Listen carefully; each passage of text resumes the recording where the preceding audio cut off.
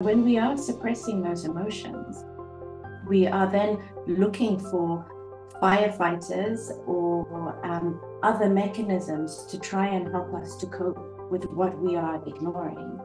And quite often those things are things that stimulate dopamine release in our brain, which makes us feel good.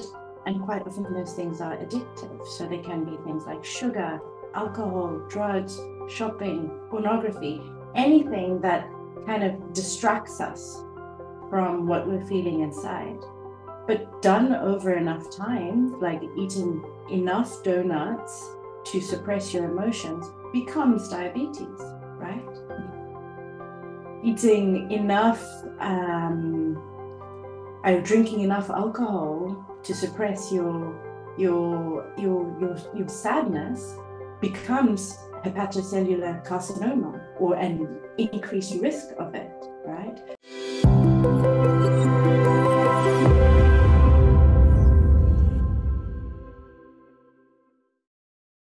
Hey, welcome back to Soul Awakenings with Madiha Sosan podcast. And today we have Rosemary Nyabadza.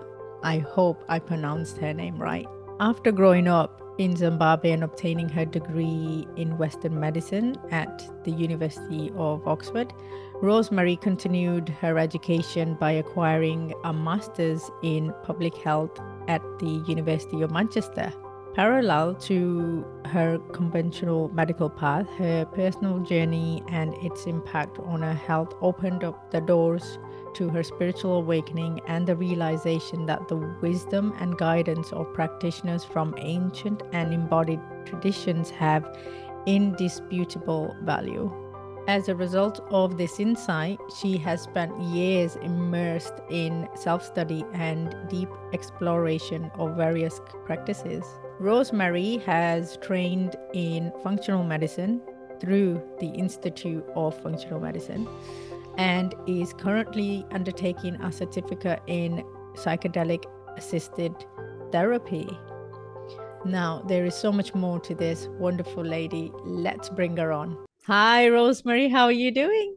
Hey, Madiha. I'm great, thank you. How are you? Oh, amazing, amazing. I'm doing really well, really well. Chilling in my flat and interviewing you. So I was thinking, when did we meet? When did we meet? We met at the space holding course, right? We actually met before that. Really? Yeah, we met at a fire ceremony for solstice. Yes, yeah. Our friend Natasha holds fire ceremonies and I remember now. And you were there. And at that point, I don't think I knew you were a doctor before. I think I only found out after. But yeah, we'll get into that. We'll get into that. So obviously I know who you are. Our listeners don't know who you are. Can you tell us about yourself, a brief overview of who you are? Yeah, I'd love to.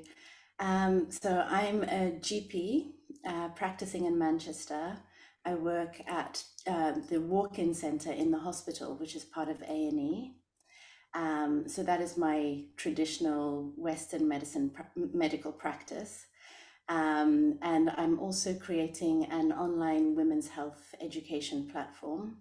And that really incorporates much more of the holistic, spiritual, and emotional aspects of medicine that I don't get to practice so much in my day-to-day job. I'm a mother. I am a dreamer. And I'm I'd call myself an inner child advocate and a decolonizer as well. So all of Amazing. those things. Yeah. Amazing. Oh, Beautiful. and a dancer. And And the a dancer. Oh, wow. Great. Yeah. What sort of I dance do mean, you do? ecstatic dance, but Oh, I yeah. take it very seriously. Oh, Yeah, I love aesthetic dances. It just brings everything out of you. It's like, you can go for hours and hours and hours. absolutely. Um, Yeah. so let's talk about your childhood. What was your childhood like? How was your bringing? Yeah, tell us about that. So I grew up in Zimbabwe. I was born in 1985, and Zimbabwean independence was in 1980. So I am of the generation that's termed born free. So we were the post-colonial generation. And although there was independence, and there still is, Zimbabwe is run by African people, but there is still so much hangover from colonial times that is present now and was even more present at the time that I was born. So I went to I had the privilege, great privilege, of going to excellent schools that were based on the British system. And so I had a really good standard of education, which led me to Oxford University, where I studied medicine, and I was a Rhodes Scholar there. So I received a scholarship called the Rhodes Scholarship, which people like Bill Clinton have also had that scholarship. Several Australian presidents or prime ministers have as well. So it was really prestigious. So I think the reason I'm bringing up my educational background more than anything else is because at the time, and even now, it's seen as a privilege in that I was able to attain success in the way that traditional Western standards of success are measured. But at the time, nobody recognized, and neither did I recognize, that it meant that I had to leave certain parts of myself behind in order to assimilate all of this Western knowledge, like, you know, how to use different pieces of cutlery and how to speak with a certain accent. You know, now I listen to people who have like a strong African accent, which is not my accent anymore. And I feel really jealous. And when I feel more deeply into that jealousy, I realize that I'm mourning, I'm grieving the fact that I had to whitewash my accent over the course of my life. And now, you know, that warmth and that depth that people have when they speak, I'm just like, wow, I wish I could speak like that. And it's not mine anymore. So that is one thing that's not mine. And there were several other things that I had to leave behind, that some of them that I can no longer retrieve, like my accent, and some of them that I have chosen to retrieve. And so as much as that was privilege, it was also trauma at the same time. And so so that's what my childhood was from an educational point of view. From a family point of view, I had a very loving, supportive family who also had a lot of emotional strife going on. And so my parents were separated when I was 12 and got divorced a few years after that. And so as much as everything looked perfect on the outside, definitely on the inside. And although they didn't show us anything, you know, face to face, like in the obvious aspects, children are sensitive, so we could feel the undercurrents of tension. And so that's what life was like, interspersed with a lot of nature. I lived on a farm, a lot of music, a lot of religion, which was also part of my spiritual awakening, but also part of my spiritual oppression as well. So it was duality, as everything is. You know, I've now, with the benefit of retrospect, I can see the good and the bad in everything, and how that has all come together to give birth to this present moment where we find ourselves now. That's amazing because, you know, oftentimes I hear people, you know, like education in that part of the world, even in Asia, is for women, it's not kind of recognized, like it's women have to kind of stay home, you know, kind of mentality. It's really Yeah. great to hear that you come from a background where you were excelling, and basically it's just generational, isn't it? It's like our ancestors couldn't do it, we do it. Absolutely, absolutely, yeah, and that's why I recognize it as a great privilege, and it almost feels like I remember being young, maybe 15 or 16, and someone saying to me, the job of the current generation is to do better than the previous generation. And what they meant was in a material sense, that every generation, a family should be, or an ancestral line should be improving on itself materially. And I had a lot of material privilege and educational privilege. And I was like, how much more can a family or an ancestral line accumulate? Do we really need for the next generation to be more wealthy or more educationally privileged than the last? What is the job of this generation, my generation? And I realized that it was to be happier and it was to be more whole. And so from that time, I realized that my job was to try and find what that was so that I could pass that on to my children, so that they didn't grow up with the same tension and undercurrents that I grew up with, and that would be the greatest gift that I could give to the next generation, and the generations going forward.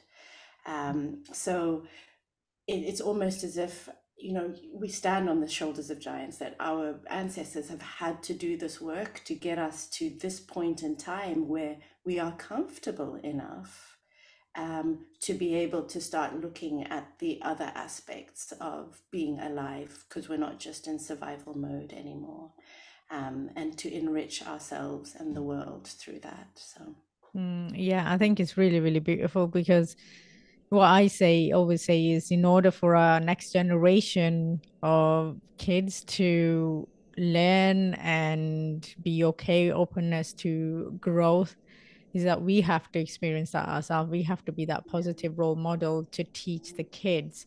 Um, if we're not that, they're gonna struggle. I just wanted to know, like you mentioned already, like you were in Zimbabwe and the environment is completely different to the UK. So what was the difference between studying there and here?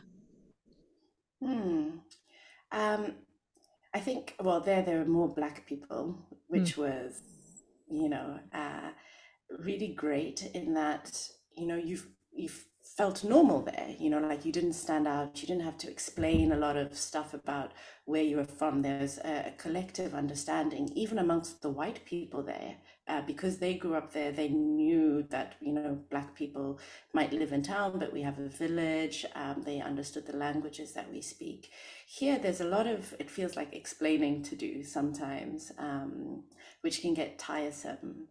Um, but what doesn't exist here, which existed there, were these colonial leftovers, So in Zimbabwe, because white people had been in rulership for so long, it's almost like in the fabric or in the blood of the country that, if a white person walked into the room, then everybody kind of stands up straighter, changes their accent, things like that, which happens here.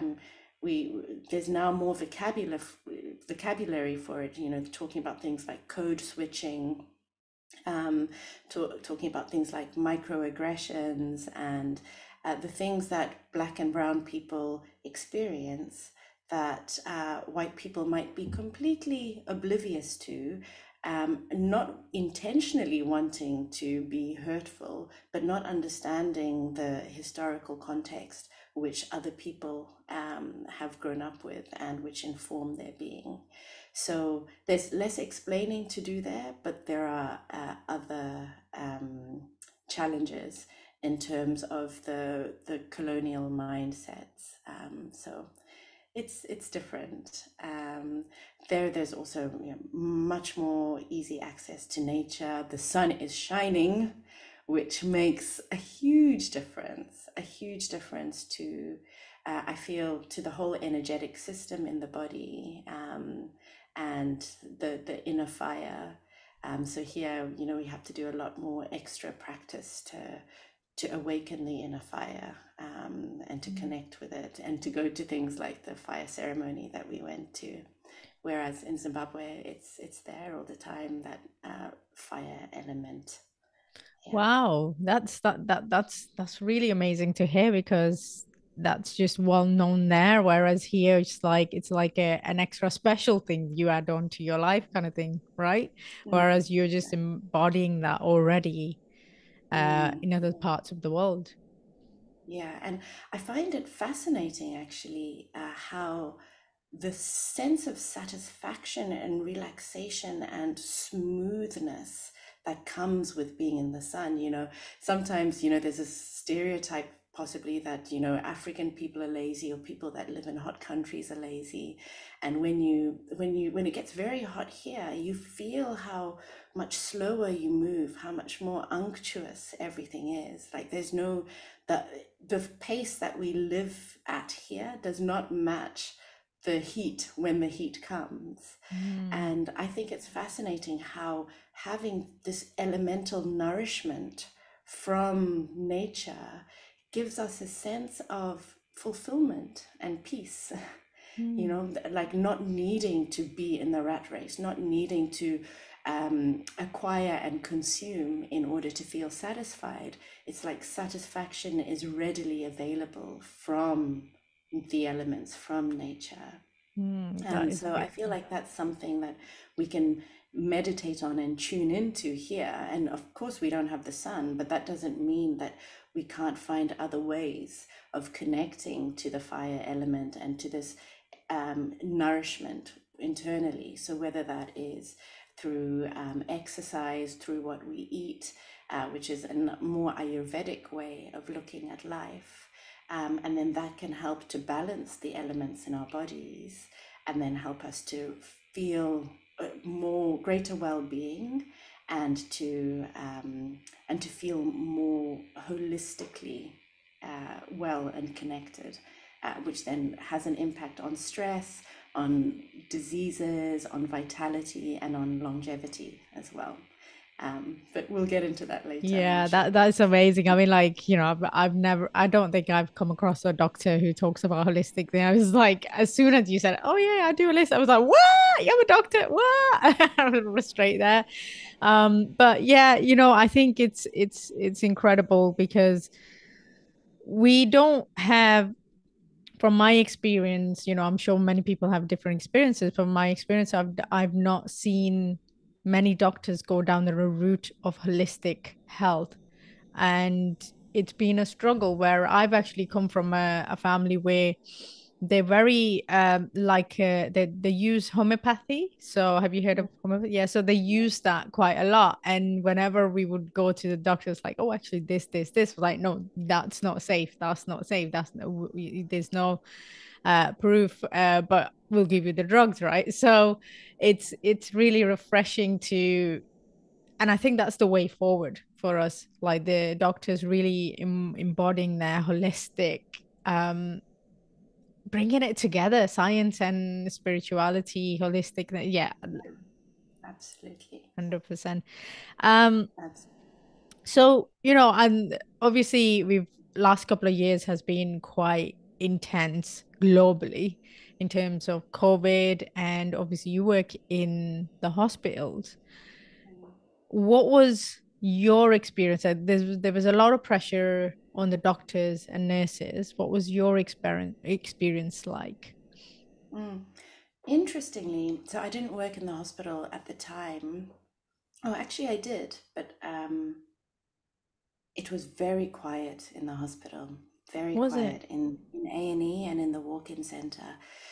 It went from, us receiving 150 patients a day to maybe 3 or 4 patients coming in a day at the height of COVID. Wow. Um, yeah, So so that we went just is, down from having, 3 or 4 doctors on a shift to just needing one doctor, and that doctor was quite bored for most of the time, because people were staying away from the hospitals and from the GP surgeries as well. So interestingly, I was also working in a GP surgery at the time as a locum, and I wasn't needed because, again, patients weren't coming in.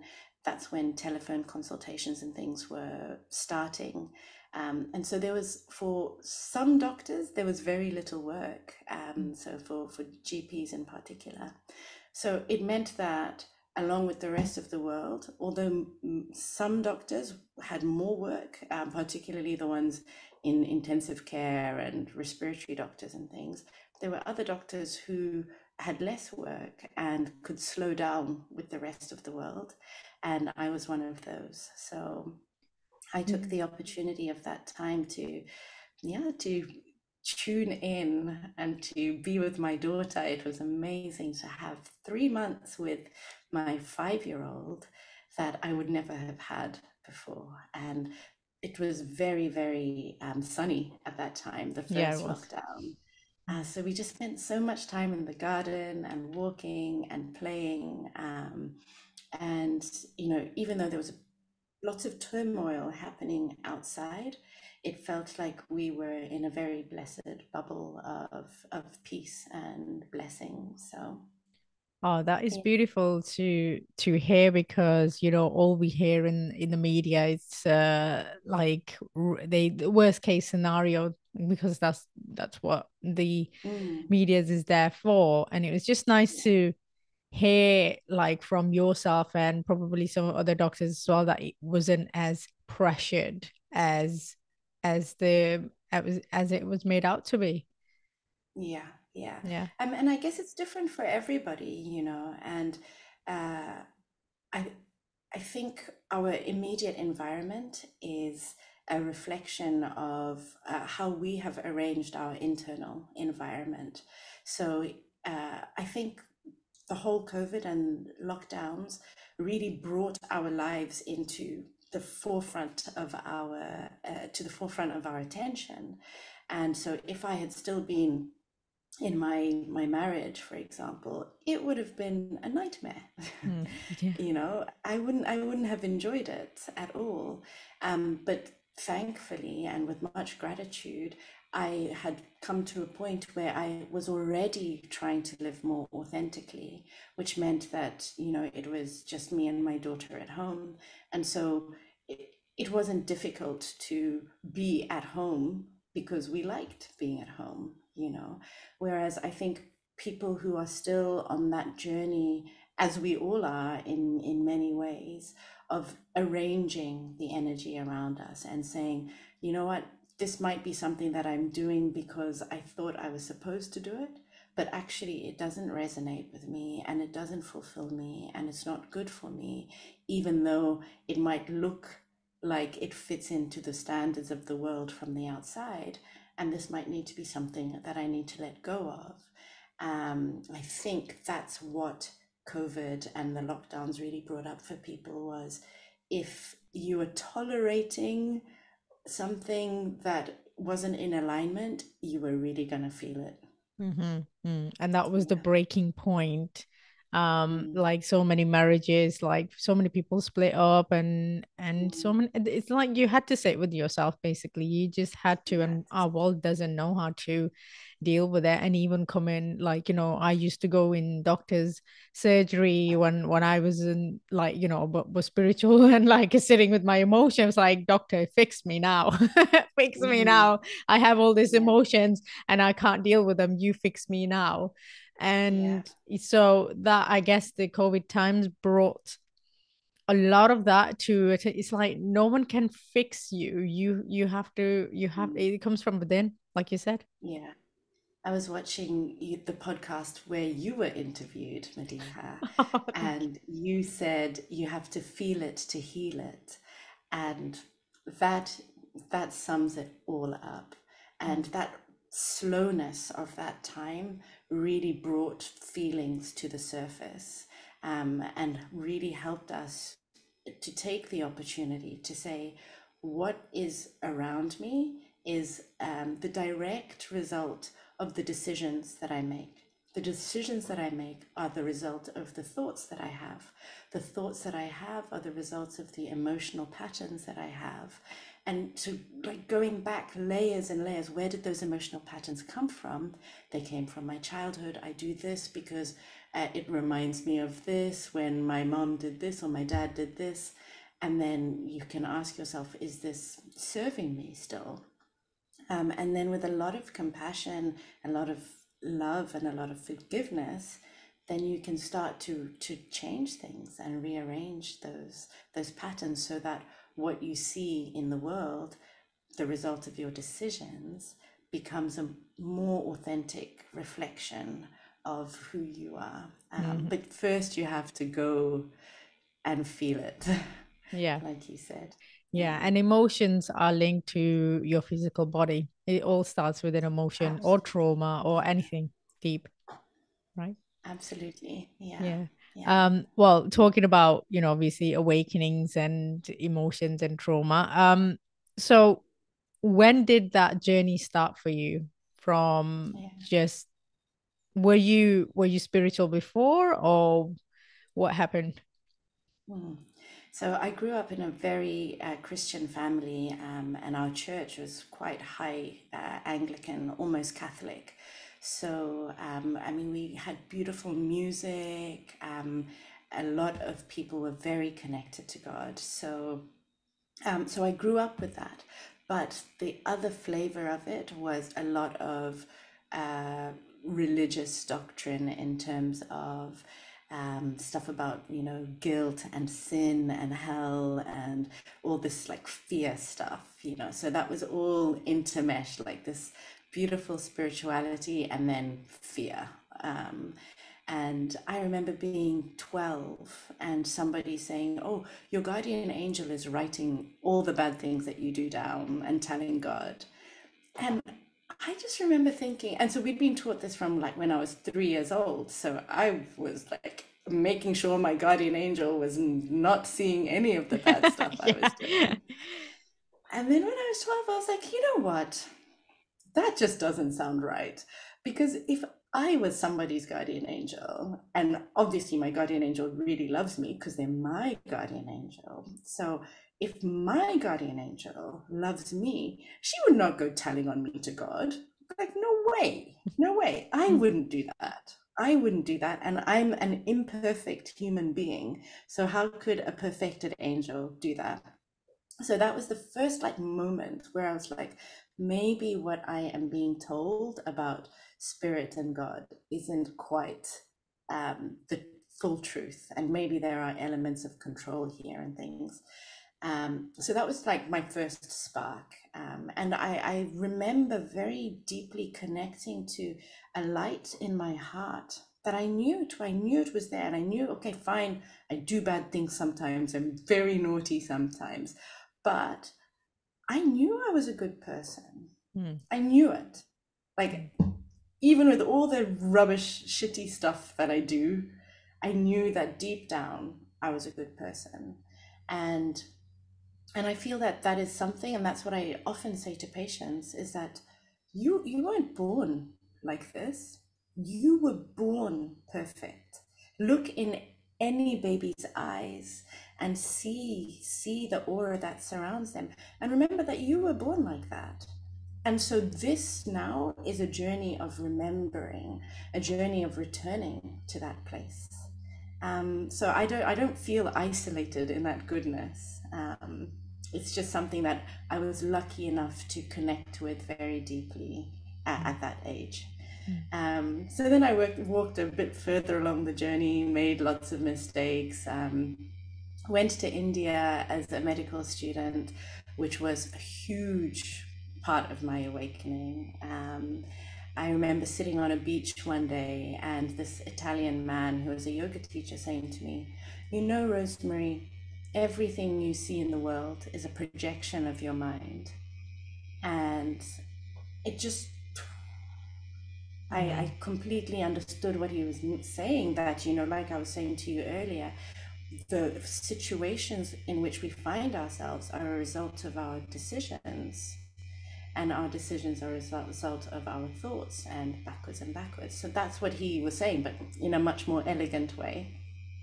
And so I had many opportunities for awakening, but it came more slowly than yours, for example, which, when I listened to your story, just felt like it just like descended and came in bam, you know. Mine was a much more gradual up and down story, you know, through the journey of life. And so I was given many gentle opportunities to enter the path. And then because I wasn't listening, the universe made the lessons a little bit tougher and a little bit tougher and a little bit tougher until I was ready to say, okay, okay, you know. Yeah, yeah. Um, What was yeah. that point of wake up now? What was that point? So when my daughter was born, and she came out, she was an emergency C-section, but I had 56 hours of labor, and those 56 hours were some of the most beautiful moments that I've ever had in my life, which is what is inspiring me to do this women's health platform and education now, is because there is so much awakening and so much ability to connect that happens through this body, that I didn't realize until I went through that labor. And I went into a very deep, warm place. It felt like I was under the ocean for hours and hours. And it was just waves of beauty, you know, and yet I had expected pain, you know. And luckily I had done a hypnobirthing course, so I'd been already suggested to that there was a different way to give birth. There was a different experience available. And so even though Rosemary, it ended up, can I just your yeah. mic is making a lot of noise. Sorry guys, we just had a bit of a technical difficulties, but we are back now. So go on, Rosemary. Thanks, Madiha. So during this 56-hour labor, I went deep, deep, deep within myself. And the only thing that I can liken that sensation to, that I felt much later on, was when I was having my ayahuasca journey in Costa Rica last year. I was like, this is the same thing. This is the same, these are the same neurotransmitters or the same chemicals that are being released in this ayahuasca journey that I felt at that time, when I was giving birth to my daughter. And then when she was an emergency C-section, so when she came out of my womb, she cried, and it sounded like a bell, you know, like just, it was like, wake up, wake up, wake up. That's what it felt like within me. And then we took her back home 3 days later. And as soon as I walked in the house, I just started crying. And I said to my mom and to my ex-husband, there's so much bad energy here. And and I mean, there wasn't bad energy. Really, what I was saying was, this is not right. What I am going to present to this child as a normal life, what I'm going to say to this child is life. I'm not being wholly truthful about. And you know, now retrospectively, I mean, the relationship was okay. You know, the everything was okay, but it wasn't real. It wasn't complete. And that awakening in my body really forced me to choose what is real. And for 6 weeks, you know, like you were saying, you had all those symptoms in your body when you had for 6 weeks, I was on fire, Madiha. Like my whole body was burning for 6 weeks. And the midwife would come and I would say, when is this going to stop? Is this normal? Is this normal? And she was like, yeah, it's normal. It's normal. And what I realize now is that this was a Kundalini awakening. Yeah, I was just gonna say, it's like sounds like a Kundalini awakening. I had no idea. I was just burning and crying And, and sometimes I feel like, what women are told is postpartum psychosis or postpartum depression is actually a Kundalini awakening. Or if we're not going to call it exactly a Kundalini awakening, it is messages from their deepest self saying what we are bringing this child into is not aligned and it's not right. And so that depression either comes from, like for me, it was fire and it was anger and it was like, I need to get out of here, but because people have to suppress that fire and they're told by their doctors, oh, yeah, it's just baby blues, whatever. It's like we're all pushing each other back into situations of self-repression instead of saying, okay, so what is it? What are you angry about? What are you upset about? What are you feeling inside yourself is not right? And to support people to feel it and to understand what it is. And yes, it might mean that, it's great change happens in their life. Great change happened in my life. And a lot of it was not comfortable at the time. But wow, I'm so grateful for what has come after that. And if I had just suppressed it and been like, this is baby blues, there's something wrong with me. I'm just gonna, take some tablets to make it all go away. Then I don't know where I would be right now, you know.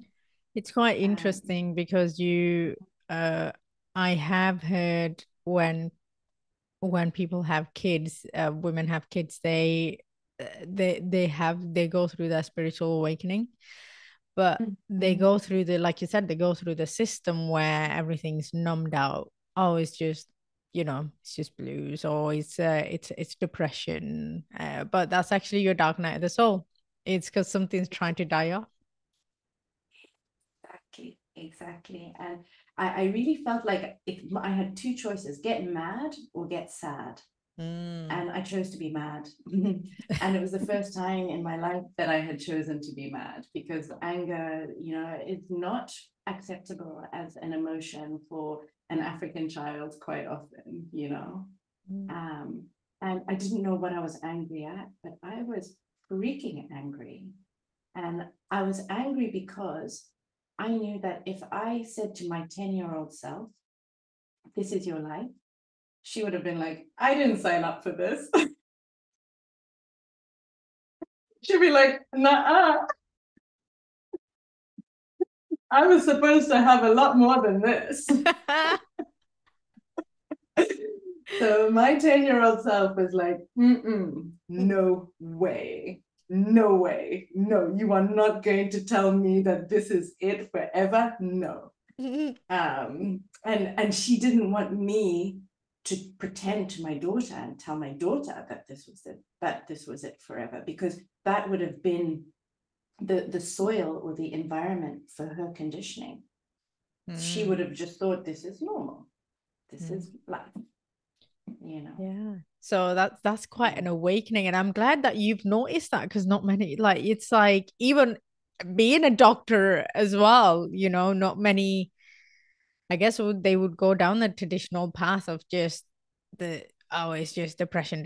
But then you've literally had that awakening, that inner knowing that something's going on and you're meant to do something else. And you acted on it, which is amazing, incredible. Yeah, yeah. Um, I had amazing support from my mother as well, who has always, been in my camp. And she would ask, she'd say, are you happy? And I'd be like, yeah. And she was like, oh, okay, all right. I was like, no, I'm not happy. yeah. Yeah. So you've had that awakening. How does holistic medicine support awakening? Mm-hmm.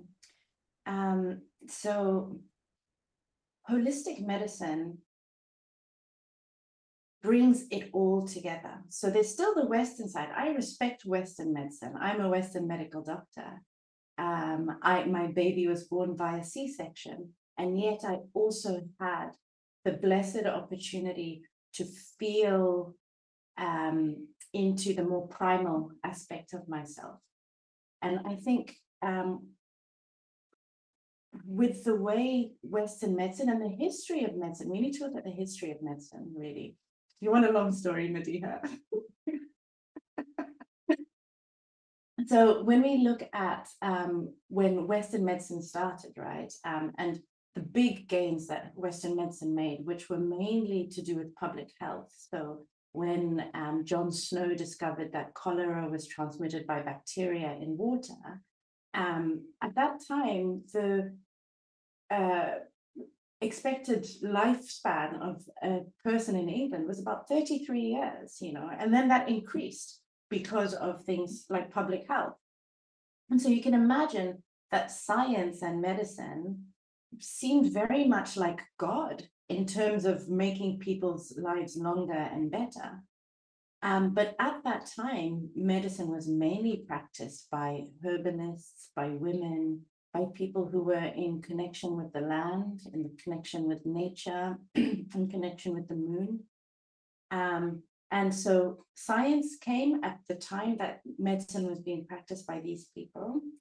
And also religion became much more stringent in stamping out the feminine. Christian religion and Roman Catholicism specifically. So it's the time that the witch trials happened. So these three things converged to push where we sought help, where we sought medical help, out of the hands of wise women, which is what witch means, and into the hands of Western science, which was great from a public health point of view, but not necessarily from an individual health point of view. And so with time, that was in the 1500s, and now we are, over 500 years on from that.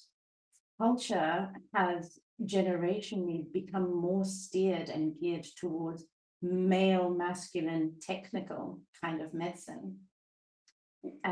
But the female natural medicine is the embodied medicine.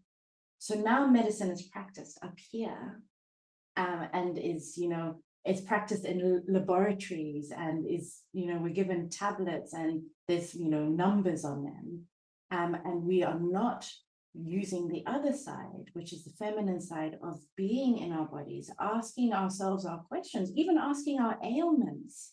If you have a fibroid, if you have a breast cancer or whatever it is, asking it, who are you? Where are you from? Like, how did you arise within me? And to have that intimate relationship with our bodies. Actually, I'm saying when the conditions arise, but actually long before. Because like you say, when you were sitting in your room asking yourself, how am I feeling today? What am I feeling today? Those things actually, in my mind and in the minds of several kinds of holistic medicine, including Ayurveda, is the precursors to ailments. So if you are then holding an emotion so strongly that you are not acknowledging, not finding out from it where it's come from, how you can help it, then it accumulates more and more and more in the body. You might feel it as muscular pain, you might feel it as some other kinds of contractions in the body. And sometimes it can even end up being something more solid and real and manifested physically within the body. And how that happens, and now I'm going off on a tangent, but let's go. And how that happens is, when we are suppressing those emotions, we are then looking for firefighters or other mechanisms to try and help us to cope with what we are ignoring. And quite often those things are things that stimulate dopamine release in our brain, which makes us feel good. And quite often those things are addictive. So they can be things like sugar, alcohol, drugs, shopping, pornography, anything that kind of distracts us from what we're feeling inside. But done over enough time, like eating enough donuts to suppress your emotions becomes diabetes, right? Eating enough, drinking enough alcohol to suppress your sadness becomes hepatocellular carcinoma, or an increased risk of it, right? So these things have been written in ancient medicine, in Ayurveda, in Chinese medicine for eons.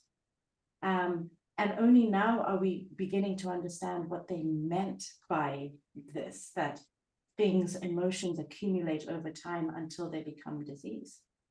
And so I've just described the mechanism of that. Yeah. So where did we start?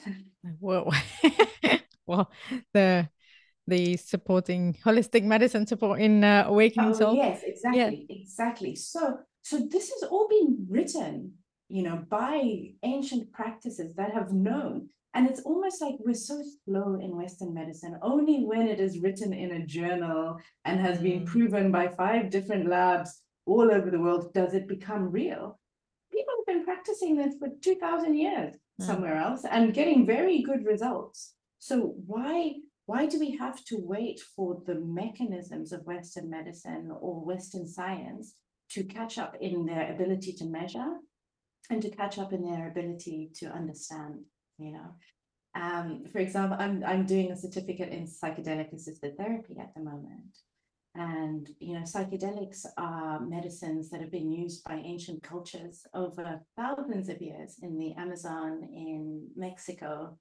And so I think it's really funny that we're calling it a psychedelic renaissance now, when it's been going on, by these gatekeepers and these guardians of these medicines for such a long time. It's only a renaissance to Western medicine. And Western medicine is now trying to package it in ways that it understands, right? So, you're in a room with eye shades and headphones and, it's clinical. These people practice the sharing of this medicine in sacred circles and in ceremonies, and they call in the directions and they call on the support of beings that are not visible to the naked eye. And Western medicine does not know how to measure this, and so it cannot acknowledge it.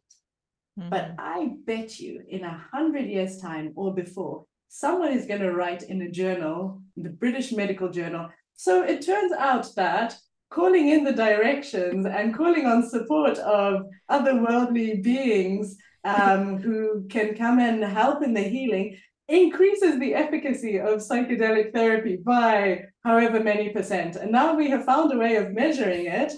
We should do it. And it's like, yeah, okay, no shit, Sherlock, But the thing is, right, like just how we went through the pandemic side of things, a lot of people going through their awakenings during pandemic, right? So it's like, I was saying to somebody the other day, like thousands of years ago, we had all these ascended masters like Jesus and Buddha, and all of these masters were probably it was very rare awakening. Now it's like a rapid pace. I wouldn't be surprised if more doctors like you awaken. I wouldn't be surprised if people who are not generally known as spiritual will awaken in this day and age, because it's happening so fast. Absolutely.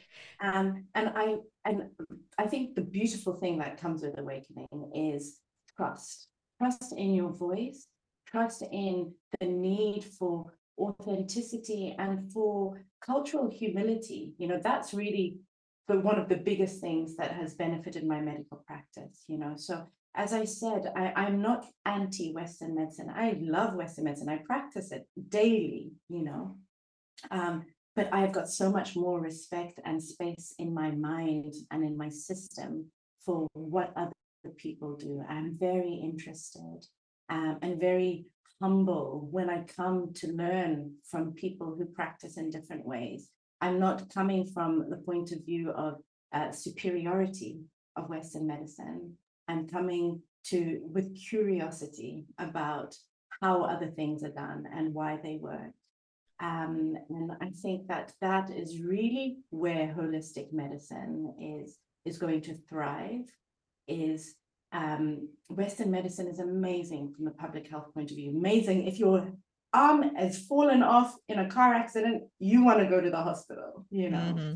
But for these more emotional kind of pain that accumulate over time to create what we call lifestyle disease, cancer, diabetes, arthritis, you know, things that happen over the course of somebody's life, that's when we need holistic medicine that listens to how other people who have had more embodied research, what they know. Oh, yeah. That's where Western medicine needs to go. Yeah, I completely agree. Someone came to my mind, Gabor Mate. You probably know him. Yeah. Like he talks quite a lot about the emotions and connection linked to the body, and he talks about autoimmune conditions in particular. Yeah. Yeah, and the Yeah. self-hatred. It's like your nervous system, your immune system is attacking itself physically, right? So what is your self-talk? What has been your trauma? If it's like, I'm not good enough, you're an idiot, you're this, you're that, right? You're attacking Yeah. yourself, right? And Yeah. people pleasing, not setting boundaries, and that's what he was talking about. Mhm. And Yeah. which Yeah. is, and then it manifests into a physical illness, which is autoimmune condition. Absolutely. And it all causes inflammation, you know. Yeah. So it's, I mean, our bodies are amazing, Madiha. It's just the whole system is incredible.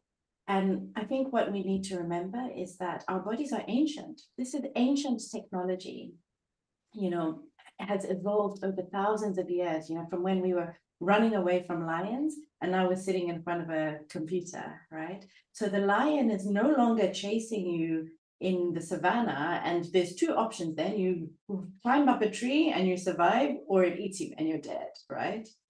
But now the lion is like the emails and the bills and your shitty partner and blah blah blah, right? And so, but it's still activating the same neurological system that we had 20,000 years ago. And so, but now this stress is constant because you can't run up a tree and run away from these things. And, you know, they're not going to kill you. So that constant stress then activates downstream processes. So like having all of that adrenaline and all the cortisol that's released as a consequence of stress, then changes the whole internal biochemistry of how your body operates. And so you are constantly in survival mode. Your body never feels safe. And only in safety can your body heal. Only in safety does your metabolism reach a nice harmonious balance, you know. And when you're not, you know, then your body is like, okay, we're not safe. So we need to, like every donut that we eat, we have to keep all the sugar and all the fat because we don't know if we're going to be able to find more sugar and fat the next day, because this ancient biology is thinking, you know, we're in the savannah, we don't know if we're going to have food next week. So then that means that, but the donuts are always available here. So it's like this ancient this ancient need to retain and survive, but actually we are in the time of greatest abundance ever, you know. But we don't feel like it. So we need to help ourselves to create that switch in our minds and then let that filter down into our bodies through our nervous system, through our vagus nerve, and to actually learn how to manage which neurotransmitters are predominant in our bodies. So, I mean, I can even feel it as I'm talking right now. Like when I'm talking about adrenaline, I'm like, and then when I'm like, shh, and then I can even feel the oxytocin, the acetylcholine, all the delicious ones, you know, the ones that, you know, you would have sitting under that tree behind you, eating a mango, watching the waves, hearing the waves. Like we can have that internal environment even when we're doing our emails.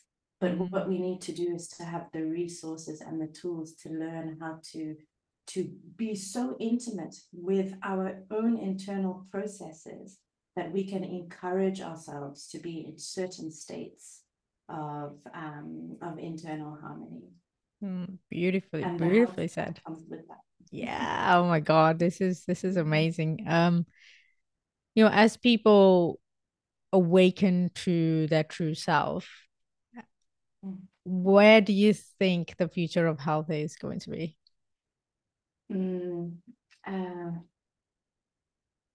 I think that it's this thing that we've been talking about, that the ancient is going to become the futuristic. Like, we will wake up and see that, oh, we knew it all already. We had it all already, what they say in Chinese medicine, with doing Tai Chi, for example, this is energy work. This is rebalancing not just the physical body, but the whole multidimensional body. Eating according to the seasons and according to the elements and what you need. This is all has been written and observed by people who had space. They did not have iPhones, so they were pretty bored. They had nothing else to do but to fully observe themselves. And we can be so grateful that they documented this stuff of how the body works and what makes the body more alive. And I think with time, we will start to be more interested in what it feels like to be more alive. And we will go on these journeys of curiosity within ourselves to experience it, because right now it just feels like you go to someone else and they tell you about your body and then you do what they say, instead of really being like, wow, how am I doing this?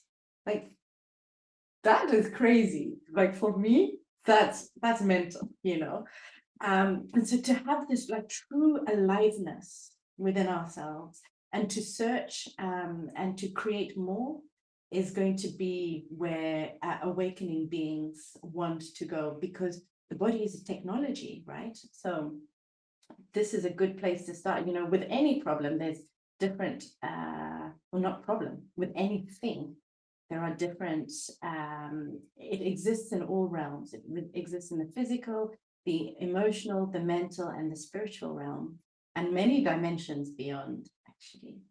And so part of the skill of being a healer, for example, is to find the easiest key to unlock whatever it is in whichever realm. So, for example, you could have diabetes, and for you, the best thing to do is to meditate.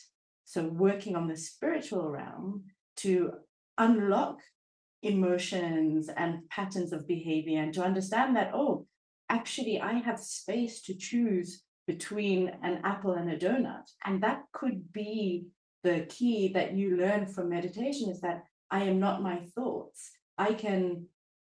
There is a space between the choice, and I can choose the apple or the donut. And that could be the key to your diabetes reversal. And for somebody else, the key could be in the physical realm, of just, I need to go to the gym, or on the emotional realm, go to therapy and do internal family systems or something, and be like, oh, actually, every time I'm triggered, I go for the donut instead of the apple. So let's work on the trigger. So there's so many different realms where we can make the interventions for more vitality. And I think that this is what awakening beings are going to realize, is that there's so much to play within, and that the body itself is an incredible spiritual technology that people have known about for thousands of years, and only in thousands of years will Western science, in the way that it is now, that it needs to measure and to reproduce data in order to say something is real. Only in 1,000 years will they be able to say, oh, that dream time meditation that the Aboriginal people have been doing in Australia for the last 10,000 years, that's like quantum technology and blah, blah, blah. And then we can, and it's like, yeah, people have been doing this for thousands of years. We just didn't, because we couldn't see it and we didn't know how to measure it, we denied its existence. It's interesting because while you were talking about this, it's like you have the East and you have the West. You have two halves like split, and it's like the East is like more. It's two different halves. It's like yin and yang. Yeah, like it's like the balance for right now, right? Absolutely. Yes. And we need both. Yeah. And we need both. And someone once said to me that it's amazing that Western medicine looks at health from the point of view of death. So you go to medical school, and the first thing that you do is you put on a white coat and you sit in front of a cadaver and you start cutting it up to try and understand life. I mean, that's crazy. In Eastern medicine, they have spent, like I said, these thousands of years, learning like what does this mean? Does this movement make me feel alive, more alive? Does this herb make me feel alive, more alive? What makes me, so they have literally been feeling the effects of different stimuli that they give to themselves on their bodies and seeing what the result is, instead of looking at the end result of disease and death and trying to work backwards from there. It's a totally different way of thinking, and both of them are valuable, but unfortunately, until recently, one of them, which feels like Western medicine, has purported itself to be the only one. Yeah, it's like the power is on this side at the moment, but it's like this slowly on this side, people are waking up on this side. And I think exactly. And they're also in Western medicine, yeah, there is awakening, now yeah, psychedelics are being brought in, functional medicine, which I've studied as well, is much more, it's holistic. It is bringing together all of it. So there is awakening happening on all fronts. And it's a really exciting time to be alive. It is. I think like during last couple of years, it was a complete switch from masculine to feminine energy, and that will Yeah. play a huge role.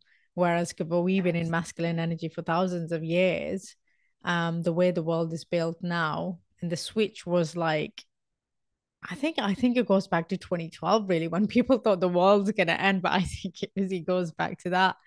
Um, and I do feel that like with this feminine energy coming in, there's a lot of truth in the recent past, like we've had quite a lot of truth bombs here and there in terms of how the world works.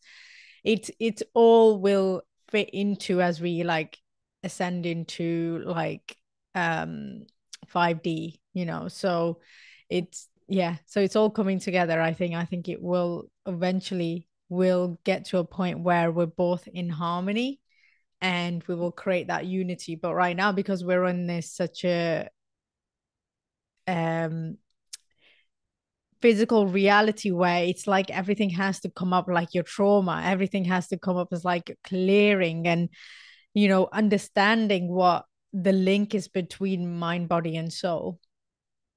So you are focusing on women's health education right now. Can you tell me a bit more about that? Yeah. So um like I told that birth story of mine, and I know that I'm not isolated in that. And I am realizing that there is so much power in this female body, that is untapped, because we have been looking at it as if it is almost the same or secondary to the male body. And so my project right now is really an invitation for women to learn about their bodies, firstly from the point of view of optimizing their health, and optimizing their intimate connection with themselves, in order then to harness the power of the body to create the multidimensional existence and reality that they want to live. So what I mean by that is particularly looking at the menstrual cycle and the different seasons of the menstrual cycle. So from bleeding to just after bleeding to ovulation to after ovulation and then back into the bleeding cycle. And to give people an understanding of how the hormonal changes that happen within that have a huge impact on our energy levels, on the way we think, on the way we feel, as every woman knows, but actually how to now tap into this wave, you know, so that you're like, actually, now is my winter time. This is my time of bleeding, but this is also my wise woman time. This is the time where if I can just slow down enough, I can start to receive all the messages that I need from the universe to inform the next 30 days, let's say, of the cycle. So winter or bleeding is a time of deep meditation, you know, and then springtime after that, like, which is where I am right now, you have loads of enthusiasm and energy. And it's like, yeah, let's go. Like, it's almost like this is the baby time when you're a child, you know, and everything, you can do everything. You feel like you want to explore and, you know, just put all your energy out there. And that correlates with the increase of estrogen as your new egg is being got ready for ovulation. And so this is the time to go and, you know, go out with people, to date, to meet new people, to set up meetings at work, to brainstorm, put it all on paper, to explore as much as you can. And then the next part of the season, the cycle, is summer, so after ovulation. And this is the time to start looking at all those ideas, all those connections that were created by this increasing estrogen, and then to choose what you want to fertilize, what those eggs, like the egg inside you, wants to fertilize. And then to start to work on those projects, you still have a lot of energy, you still have a lot of confidence, and you're still out there. And then you go into autumn, where if that egg hasn't been fertilized, then it starts to prepare to be released through the menstruation. Estrogen starts coming down, progesterone starts coming up. And that's when, you know, some women get PMS and feel a little bit like, but actually that's like, don't mess with me. Like right now, like now I'm really focused. Like now this is all I have time for. And you can clear away the things that don't need to be in your life. And it correlates to like maybe the older years of your life, in your 40s or 50s, where you know yourself. You know, you don't need to have everything all the time. You know exactly what is going to be beneficial, and you do not feel sad or scared to ask for it.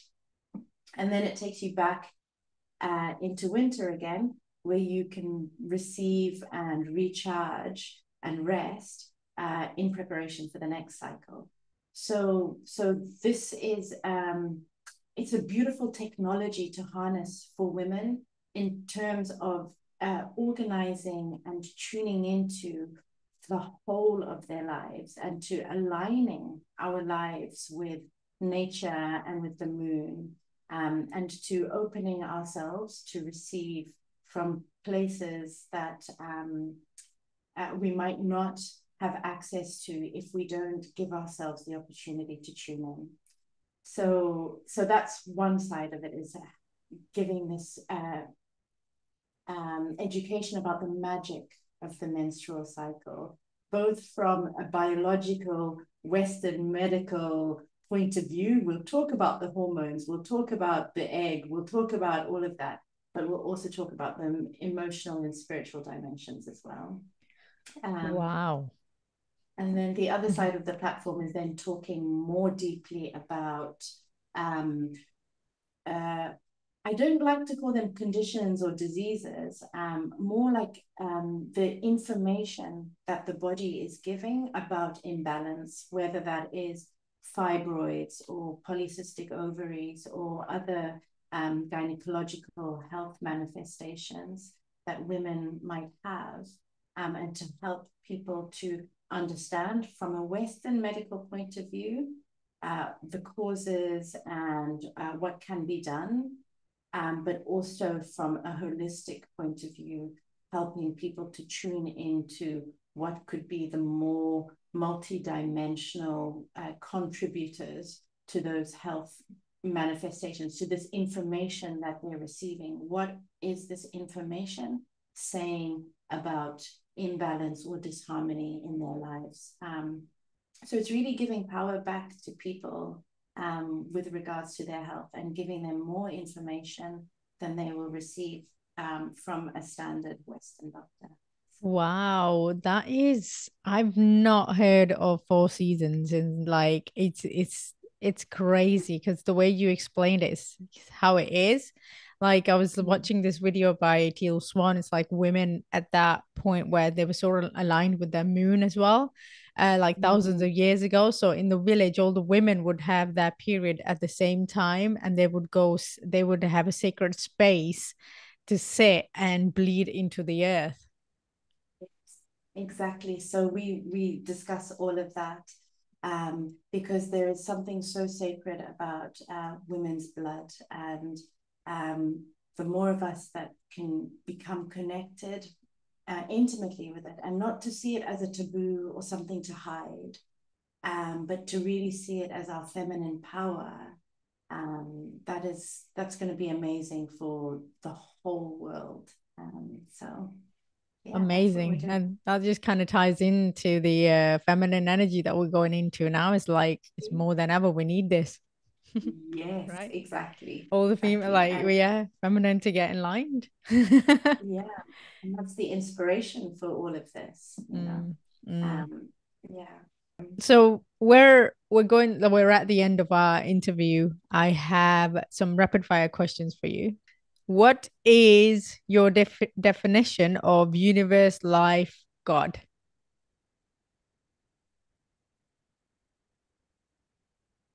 Oneness, oneness. Oneness. Yeah. What do you Yeah. think happens when you die? Mm. Oh, that's a good one. I'm still asking the question. Right now, I feel that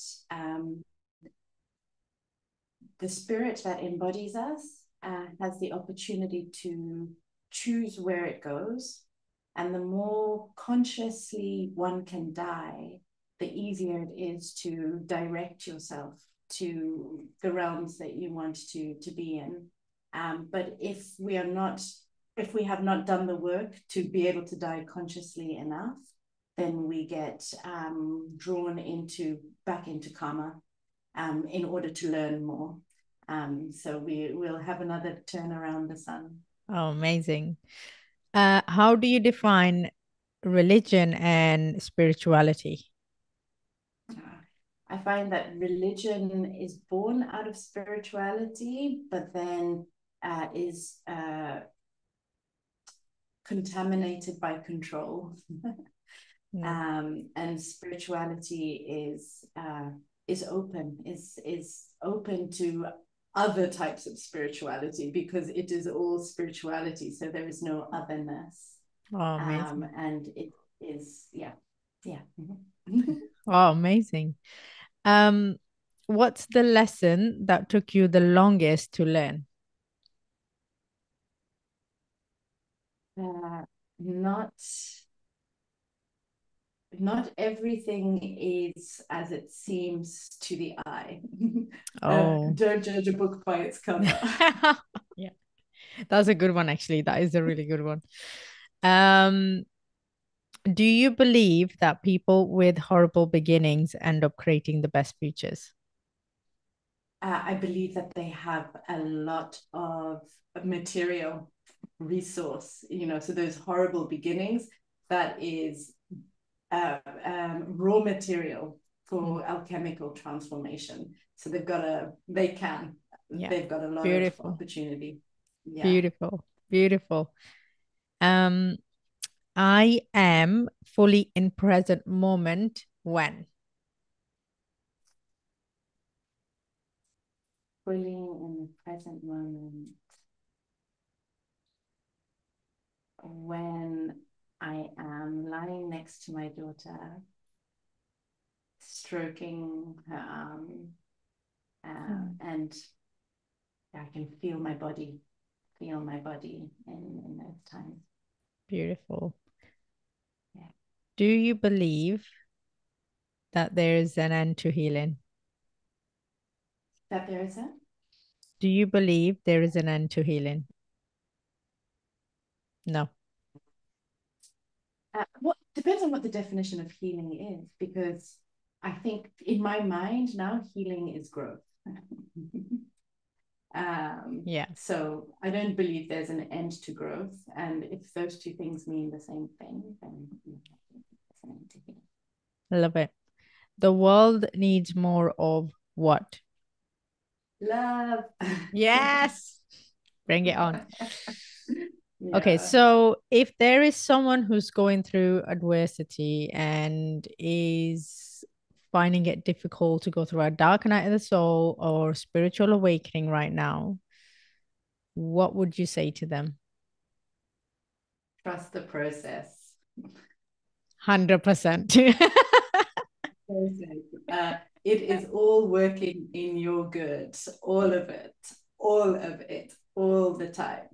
100%. How can people contact you? So they can contact me on my website, which is Mama Noire, MAMANOIRE.org. And also on Instagram, we are Mama Noire with dots in between. So we.r.mama.noire with an E on the end. Oh, thank you. Thank you so much for coming on. And thank you for having me, Madiha. It's always such a pleasure talking to you. Yeah.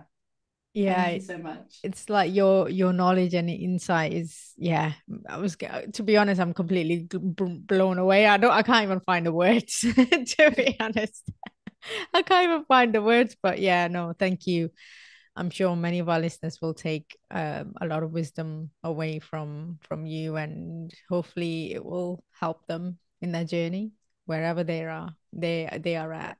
I really appreciate the opportunity to talk about my favorite things, to totally geek out and not to leave anything out. So thank you for that. Love it. Thank you. Thank you for listening to this episode. I would absolutely love to know what your biggest takeaway from this conversation has been. You can share your thoughts on my Facebook or Instagram, Madiha Sosan. If you would like to listen to this episode, I am on Spotify, Apple Podcasts, Google Podcasts, and many, many more. Just search Soul Awakenings with Madiha Sosan. If you enjoyed this episode, then please do rate and share this with your family and friends, as that will help me out a lot. Thank you so much once again, and I will see you in the next episode.